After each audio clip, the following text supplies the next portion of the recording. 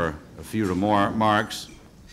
Then we will proceed in routine fashion, and the President will then subsequently respond to questions. First, let me call on the Majority Leader to say a word of welcome to the President.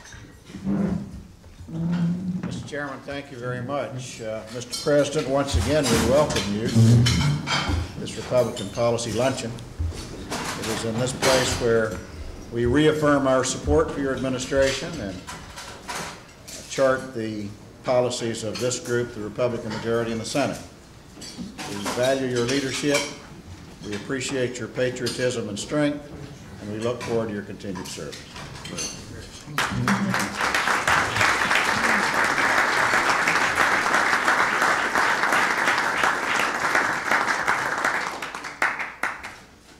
It is a great privilege and a high honor, ladies and gentlemen, to present the President of the United States. No, we did that once. Sit down so we can get to lunch. Thank you. Thank you very much.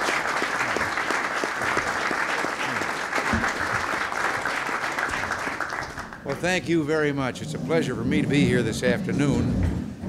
This is the third time that I've had lunch with you, and today's occasion I know will be just as informative and enjoyable as the first two. And by the way, Howard Baker and Senator Tower called to remind me to bring $5. Leave it to them to make sure we show the rest of the Congress there's no such thing as a free lunch. But I want to thank Howard and John and all of you for your vital work in the Senate.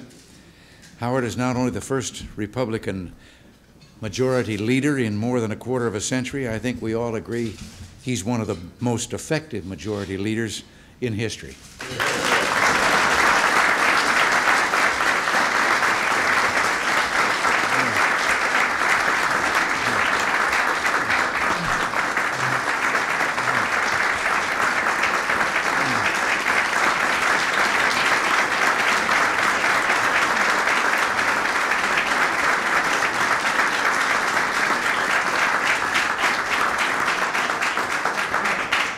If I was still in the business I used to be, and I'd sit down now. But your chairman, John Tower, has always advocated discipline for government and freedom for the individual.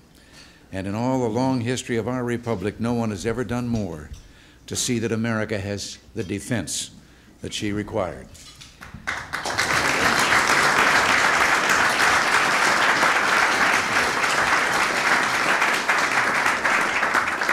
Time and again, Howard and John have given me the benefit of their knowledge, judgment, and understanding of the Senate, and whatever successes our administration has enjoyed, these two senators deserve a big slice of the credit. And this January makes it 36 months since our party won the Senate and regained the White House.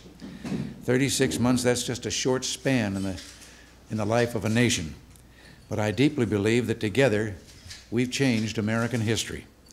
Think back to that crisp January day back 36 months ago. Inflation in double digits, prime interest rates at the highest level since the Civil War, economic growth disappearing. At the same time, our defenses were weak, as John has pointed out so often. From 1970 to 1980, real defense spending dropped more than 20%. Military equipment was growing obsolete, real military pay was too low, and morale among our uniformed men and women was sagging. In foreign policy, America had become known the world over for hesitation, vacillation, and self-doubt. And our great nation stood by as if paralyzed while the Soviets amassed a vast military might, then began to intimidate our allies, fuel regional conflicts, and prop up tyrannies. And when Americans looked to their leaders for encouragement, they only heard about a so-called national malaise. Well, in the past 36 months, the world has seen an American miracle. Time has marched on, but instead of growing older and more tired, I'm not talking about me now, our country has recaptured the vitality, self-confidence, and courage of the youthful nation that she still is. Last month, the Producer Price Index increased by only 0.2%, and by only 0.6% for all of 1983. That's the best record in 19 years.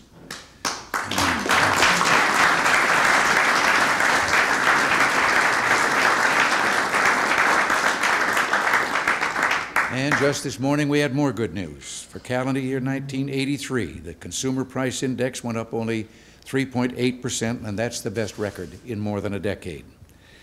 The prime interest rate is barely half what it was when we took office. Factory orders, retail sales, and housing starts are up. The stock market has come back to life, a little nervous at times, but back to life. Real wages are rising, and America is leading the world in technological revolution, even more far-reaching and profound than the Industrial Revolution of a century ago. Unemployment is dropping at the fastest rate in more than 30 years. Last year alone, more than 4 million Americans found jobs. And today, some 103 million Americans are at work. That's more than ever before in our history. In the military, morale has soared as we've been giving the men and women in our armed forces good pay, good equipment, and the respect they deserve.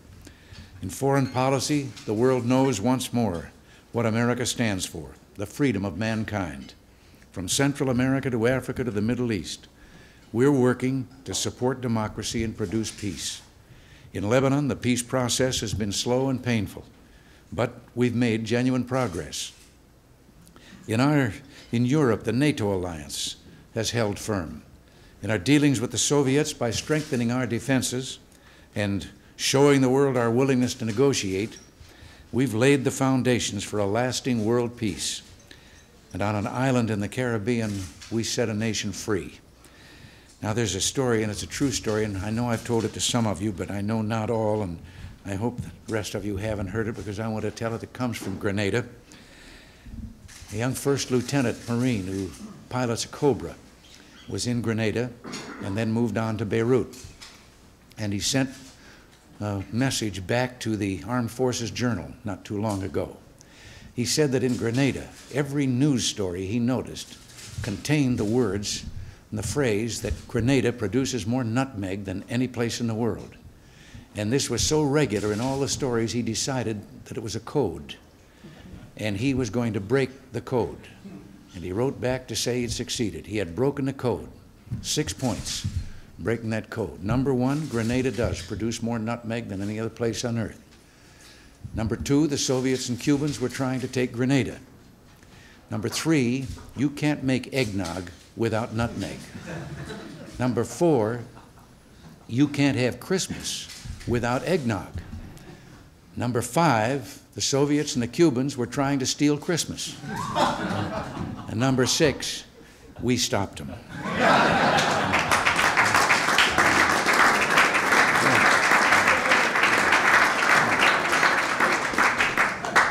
Well, a moment ago, I called the turnaround in America a miracle. And now I don't mean a miracle like a magic trick. I mean a miracle of determination, hard work, and teamwork. All that has been accomplished, we've accomplished together. Believe me, down on Pennsylvania Avenue, Capitol Hill sometimes looks more like a mountain, and I don't like to think how hard it would have been to push our programs over the top without Republican control of the Senate. In fact, I think it would have been impossible. In 1984, nothing matters more than keeping the Senate, and I pledge to do all within my power to see that we do just that. In the meantime, we still have plenty of work cut out for us, attacking the federal deficit, getting inflation and interest rates down still further, wringing waste and fraud out of government, and so much more. Where we have honest differences, you can count on me to be a willing listener and a genuine partner. Of course, there'll always be room for improvement in the way we do our job. But for the sake of the country, we must get the job done. Working together, we will. And I thank you, and God bless you all. And now, Howard, here's my $5. Let's eat.